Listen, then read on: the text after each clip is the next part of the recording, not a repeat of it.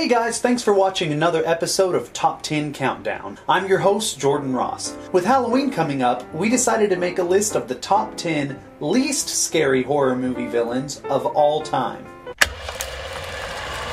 First up is Samara from The Ring. The Ring is definitely a scary movie, but a large part of that is due to the creepy editing of the haunted video, the scary sound effects, and the eerie music. When you really think about it, Samara herself isn't that scary. Sure, she's kinda creepy looking, but she's still just a little girl that walks incredibly slow. If you're an adult and you get murdered by a 13-year-old girl, you should be ashamed of yourself. Just put your hand on her head and hold her back like your big brother used to do to you. Eventually, she'll get frustrated and go crying to her parents. Sure, she may tattle on you, but at least you'll be alive.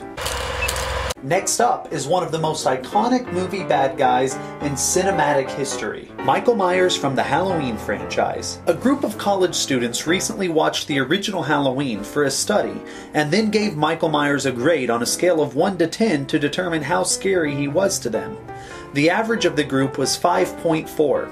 He's big, strong, and intimidating, but the fact that he moves slower than my grandpa, who's in a wheelchair, means you should easily be able to get away from him. Don't run upstairs or hide in a closet like those idiotic teenagers in every horror movie. Go out the front door and run. After about 10 minutes, there's no way he'd be able to catch up with you. If you get killed by this guy, you're just being lazy. Number 8 on our list is The Children of the Corn. The Children of the Corn follows a young couple who gets trapped in a remote town where a dangerous religious cult of children believe everyone over the age of 18 must be killed. First off, don't go wandering into cornfields. Also, make sure your car is working properly before you drive through the remote countryside. Those are pretty basic rules you'll learn if you watch any scary movie. Also, these are a bunch of kids with pitchforks that we're talking about. The oldest and most dangerous ones are just a bunch of lanky, zit-faced teenagers. Just say the word boobs and they'll spontaneously combust. Then you just have to deal with a bunch of preteens and toddlers. All you have to do to defeat them is sit them in front of an iPad and you can be on your way. Outlander! Come on! Come on! Come on, Outlander! Next up is the film that put Jennifer Aniston on the map. We're talking about Leprechaun. Leprechaun is one of those movies that's so bad it's good. It even spawned several hilariously bad sequels, like Leprechaun in Space or Leprechaun in the Hood. Warwick Davis plays a titular leprechaun who goes on a killing rampage in search of his precious pot of gold. Sure, he's magical and has a few tricks up his sleeve, but how do you expect us to be afraid of the same guy who played Willow and an Ewok? I mean, his goblin in Harry Potter was scarier than Leprechaun. Take it! Kill him! Kill him! Number 6 is one of the most famous toys in movie history. We're talking about Chucky from Child's Play. Child's Play follows the story of a single mother who gives her son a popular doll for his birthday, only to discover that it's possessed by the soul of a serial killer. However, I just have a hard time being scared of a small doll, no matter how creepy it looks. I mean, it just seems insanely easy to survive an attack from him. It's a miracle that anyone who gets murdered by a plastic toy lived that long in the first place. All you need is a can of Axe body spray and a lighter. We're friends to the end, remember? This is the end, friend.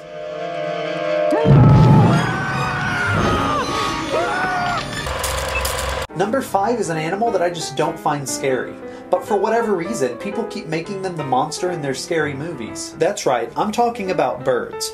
Don't get me wrong, The Birds is a classic movie. Alfred Hitchcock had a way of taking something mundane and normal and making it terrifying. However, even though The Birds has some tense moments, it seems pretty easy to avoid getting murdered by a group of seagulls and pigeons. Just go into a room with no windows and hang out for a while. Eventually, they'll get bored and go find a worm or something. But even those birds aren't as stupid as the killer turkey in the other horror classic, Thanksgiving. There's no such thing as an evil turkey. Oh wait, I lied. Next up is 1997's Jack Frost.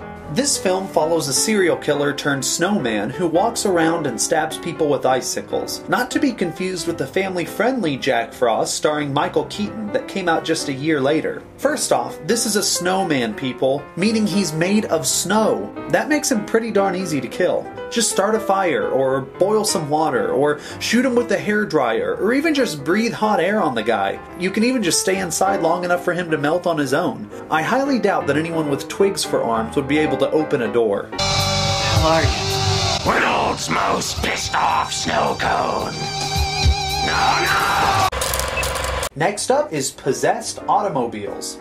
You heard that right. There's an alien ghost-possessed bulldozer in the movie Killdozer. I mean, bulldozers could definitely do some damage, but as long as you can jog at a brisk pace or go into a large, sturdy building, you should be fine.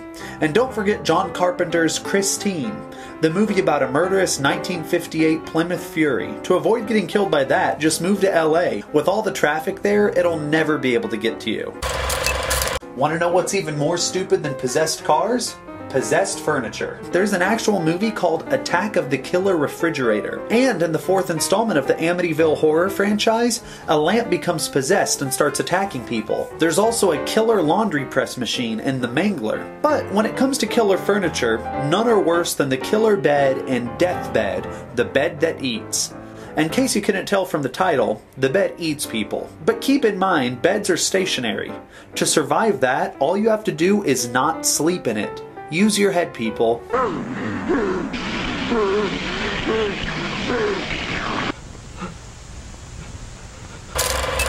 So you're probably asking yourself, what person could possibly come up with a worse horror movie villain than possessed cars or possessed furniture?